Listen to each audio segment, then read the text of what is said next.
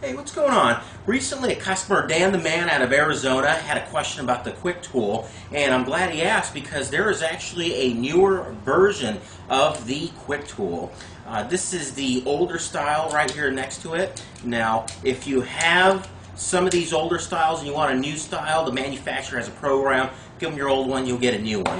Now, the older Kwik tool, basically there is a groove on the bottom of the tool, and there is a slot in the mold on the bottom of the jack to where you're gonna slide the jack on and then terminate it. It's pretty easy, but the new tool has a new design to make it a bit simpler, a bit easier for installations.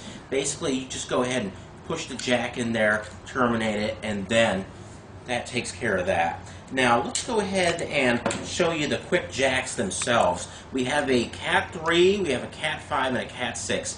Now, the jacks are all the same style, so that way you only need one tool for each jack. I know some other tools out there, they have you change cutting heads for jacks because they're molded a little differently, but not with this jack.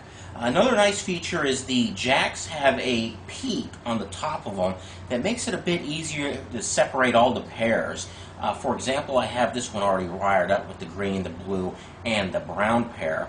I'm going to go ahead and lace the orange pair down in a sec, but another thing you'll notice about the 560, the Cat5e jack, the Kwik jack, it's wired B and A and there's no split pairs. That's another nice feature when you got a ton of these jacks to terminate on a school job or a big commercial install. Just makes it a little easier for you out there. Now, as I said with the peaks, it makes it easier to separate the pairs when you install it, so you might want to just come down here, untangle it a little bit, and go ahead and push it in. Just like that, boom, you're done. It'll help separate the conductors, make it a little easier for you. And then with the tool, the new tool, you're going to go ahead and slide it into the front of the jack. And then what this tool does, it terminates and cuts all the pairs at the same time. So you want to go ahead and give it a squeeze and then pull your jack out. Boom, check that out. Clean, terminates it good. Put it on that tester. It's a good jack. This tool's a good labor saver, and you can't go wrong with it. It will only work with the Kwik jacks.